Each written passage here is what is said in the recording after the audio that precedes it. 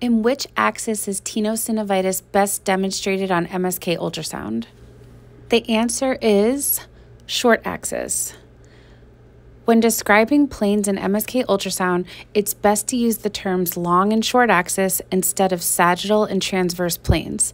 This is because we're describing the position of the transducer relative to the structure, not the plane of the body. Tendons should always be scanned in both the long and short axis on your MSK ultrasound exam.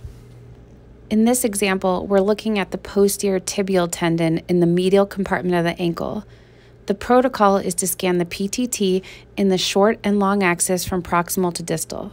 This patient had tenosynovitis in the tendon sheath.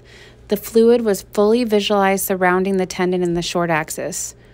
A good rule of thumb for reporting pathologic tenosynovitis is to only call it when the fluid is visualized fully encircling the tendon.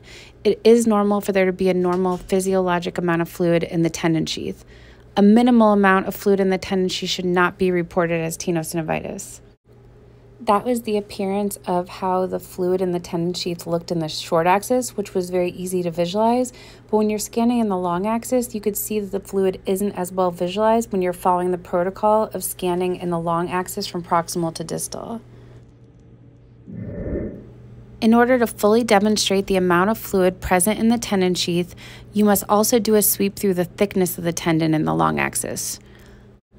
Since fluid lies in the tendon sheath surrounding the tendon, if you don't sweep through the entire tendon thickness, you may not fully appreciate the fluid on the long axis images. In this case, the PTT was also scanned from anterior to posterior to demonstrate the extent of the fluid present in the long axis images. As you could see, there's a significant amount of fluid present that wasn't visualized in the initial long axis images. The directional terms such as proximal to distal or anterior to posterior will vary based on the tendon you're scanning. You should use your best judgment to label the images using the correct directional terms based on anatomical position. Hope that helps.